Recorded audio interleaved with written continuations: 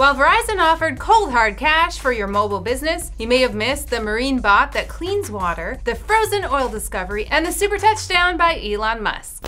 Welcome to In Case You Missed It, where xenophobic relatives should be forced to watch sensitivity training videos before opening presents. Who's with me? The Antichrist. Okay, you can't. Ow!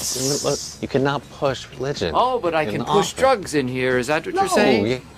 2 days before Christmas, Elon Musk's SpaceX successfully landed the Falcon 9, the first reusable rocket to return from a height of 125 miles. Before landing, it launched a couple satellites into orbit. SpaceX wants to revolutionize the rocket industry, which normally loses millions of dollars in jettisoned machinery and sophisticated rocket components after each launch. SpaceX and Blue Origin CEOs have been taking jabs at each other on Twitter, making this space race a lot more fun to watch than the previous one, what with its constant threat of a nuclear winter. Keep it clean, boys.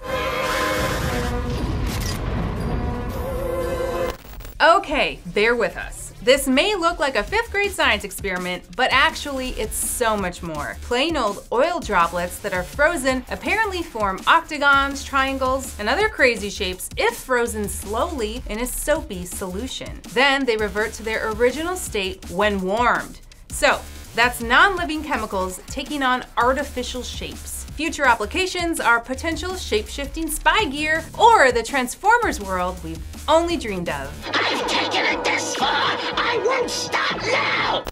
Your resident boat-owning hippie is gonna wanna know about this thing. The Sea Bin is basically a vacuum for the water. It's on Indiegogo now and is geared towards marinas, ports, and yacht clubs, where employees often try to collect trash and oil in the water by hand. This thing costs nearly $4,000, but would net gross ocean stuff and mermaid gratitude. We saved Mermaid Kingdom from the garbage! Lo hicimos!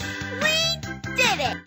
And finally, tennis stars or just the wannabes need to see this tennis racket, hacked to sound like Maria Sharapova when swung.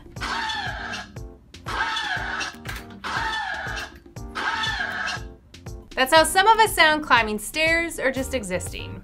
Not pointing fingers.